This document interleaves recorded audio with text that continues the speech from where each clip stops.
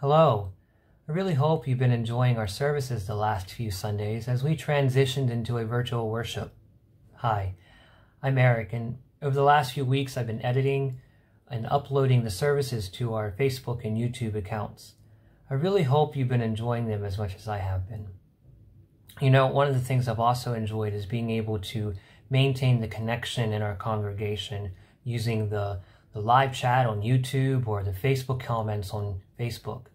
So really keep that up and keep engaged in our congregation. Even though we're not there together, we can still worship together. I want to take a few moments and say thank you to those who have taken time out of their busy schedule to give us our scripture readings or special music, and even our time for young disciples for them to enjoy. Thank you. Also, thanks to Brian and Jim for your leadership. Brian is still giving us wonderful music to sing and to listen to, and Jim is giving us an encouraging word in this time of transition and uncertainty. Lastly, I want to say thank you to Joe. Joe Argemena has been our visual and audio tech guy for many years. He's the person behind the YouTube live streams when we were worshiping in corporate worship together.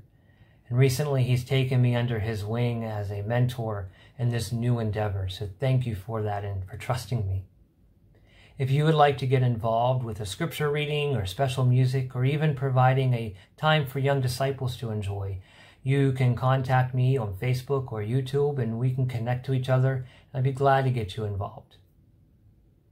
I hope you join us tomorrow and every other Sunday at 11 a.m. right here on Facebook or YouTube.